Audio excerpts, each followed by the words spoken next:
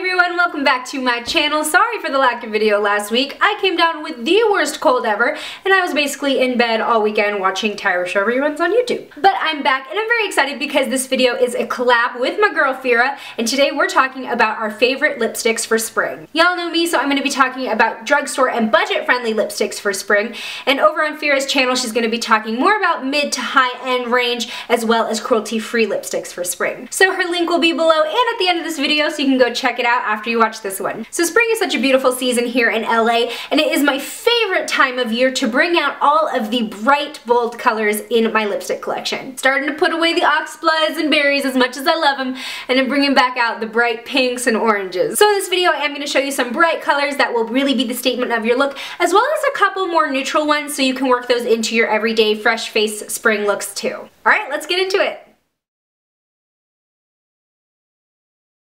So the first lipstick that I'm loving for spring, it's brand new and I just watched the entire collection on my blog, I'll leave that link below.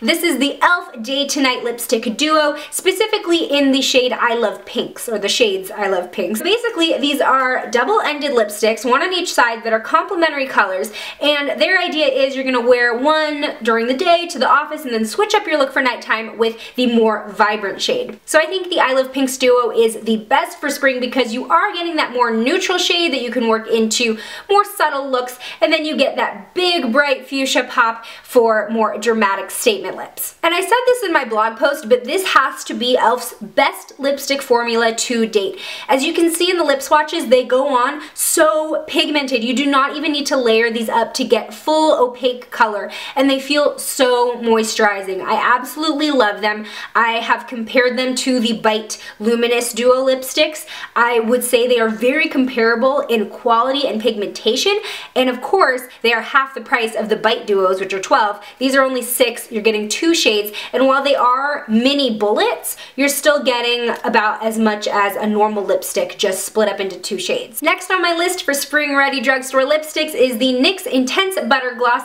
in the shade Summer Fruit. So yeah, summer fruit, spring fruit, whatever, it is still a beautiful, vibrant coral that is just electric to look at and definitely a statement lip. The NYX Intense Butter Glosses do have that same cushy and balmy texture that the normal butter glosses have, but they are a lot more pigmented. They much more remind me of a liquid lipstick rather than a lip gloss. They do have a little bit more of a slick consistency than the butter glosses. They don't go on as thick, but I find that helpful because they're so pigmented. You don't want globs of it on your face. For those of you who want to rock the pinks but maybe don't want to go too bold, this is probably perfect for you. It is the Revlon Ultra HD Matte Lip Color in HD Devotion. It's a really pretty rose shade that would be great with either a heavier eye or if you wanted to keep it natural. Now when these came out, the biggest debate in the makeup community was, are they really matte? They take a really long time to dry down. To me, they were probably better off just labeling them a normal liquid lipstick and calling it a day. After a few hours it will dry down to matte, but so will mostly all liquid lipsticks. Regardless, you do get a very cushy and comfortable and moisturizing formula, so either way you get something nice out of it, and I think this shade is really pretty for spring. It's very floral and light and girly. So Essence is a budget beauty brand that's becoming more and more accessible.